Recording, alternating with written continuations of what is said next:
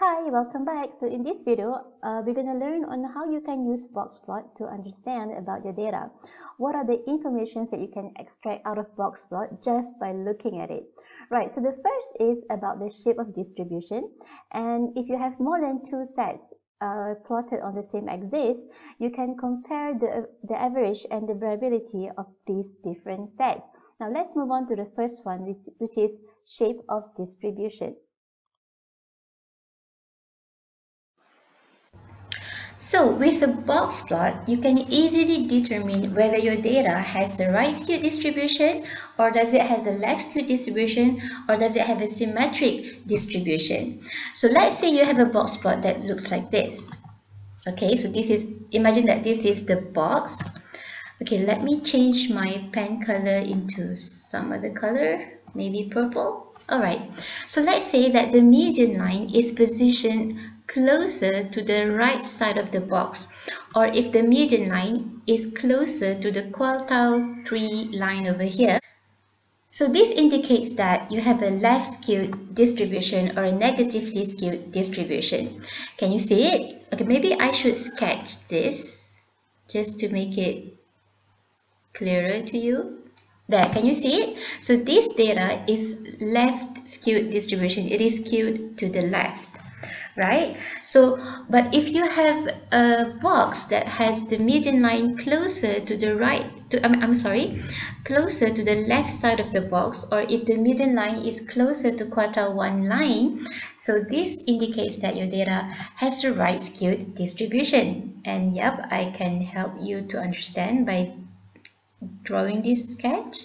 So can you see it? It is skewed to the right. Yep. So this is how you determine whether your data has a left skewed distribution or a right skewed distribution. So can you guess how does a symmetric distribution looks like on a box plot?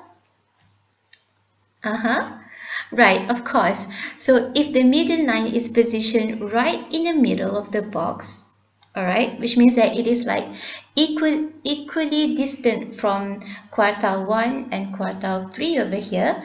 So if you have this box, if you have a box plot that looks like this, it could be a symmetric distribution, or the data could be a right skewed distribution, or it could also have a left skewed distribution. Okay, so if you have a box plot that looks symmetrical like this, the next thing you need to look at to determine the shape is you have to look at the whiskers. Alright, so I'm going to draw the left and right whiskers for this box down here. So let's say if you have a symmetric box and the left whisker is longer than the right whisker, so this indicates that you have a left skewed distribution. This shows that your data has a left skewed distribution. And vice versa, if your left whisker is shorter than your right whisker, or if your right whisker is longer than your left whisker, so this means that you have a you have a right skewed distribution, that your data has a right skewed distribution. So can you guess what does a symmetric distribution looks like? Okay, I think all of you can guess by now that if your box is symmetrical and if the left whisker has the same length as the right whisker, then only this indicates that you have a symmetric distribution. And well, of course, most of the time you will not get a completely symmetrical box and like the complete same length of right and left whisker. Even if they are almost symmetrical, even if the whiskers has almost the same length, then you can also identify this as an almost symmetric distribution. Okay everyone, so if your median line is closer to the right side of the box, then you have a left skewed distribution. If your box plot has the median line closer to the left side of the box, so this indicates that your data has a right skewed distribution.